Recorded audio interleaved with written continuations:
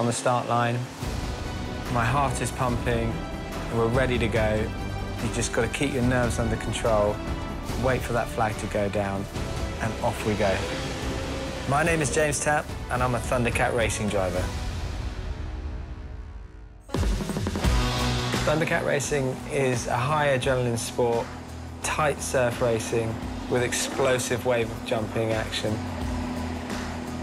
A Thundercat is a 4-metre inflatable catamaran with a 50 horsepower outboard motor. It originated from South Africa, where they used to race down the rapids back in the 70s, and it's just developed and developed into beach racing, and now it's accessible in over 18 countries in the world. It just takes you out of everyday life, whether you're doing it as a hobby or a job, it's just unique. I grew up in the southwest of England in a little town right by the harbour. My father was in the Coast Guard. I saw him as like a hero because he went out in any conditions and risked his life to save other people's.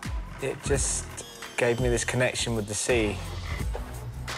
We used to race around the harbour at the age of 2, and from there my addiction to speed became apparent to me. I knew I had to race.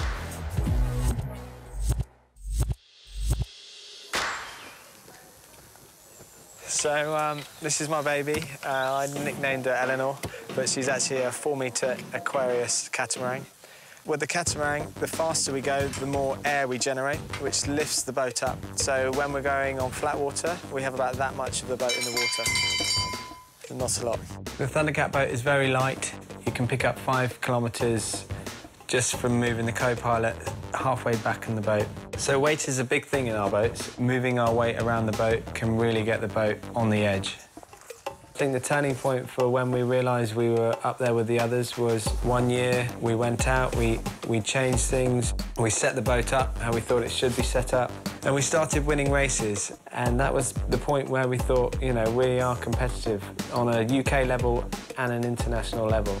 And it was a great feeling. Right now, we are the UK champions.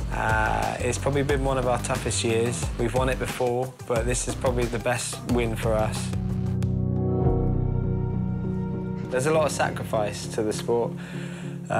We are out there when nobody else is out there in the pouring rain, the freezing cold, testing the boats to their limits. And when everybody else is warmed up at home, watching TV, we're out there practicing. Fitness is very important. We do up to 2-hour races. You start to lag halfway through a race, people start to overtake you. So you've got to be at the top of your game if you want to be at the top. It's not only tough on your body, but you've got to have the ability to mentally push yourself and go through these conditions.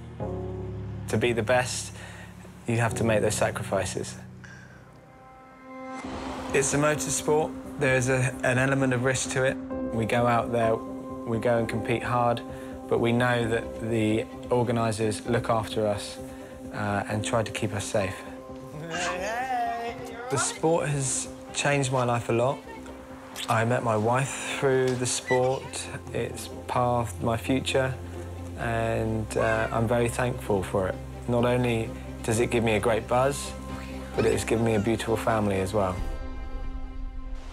My ultimate goal is to become world champion.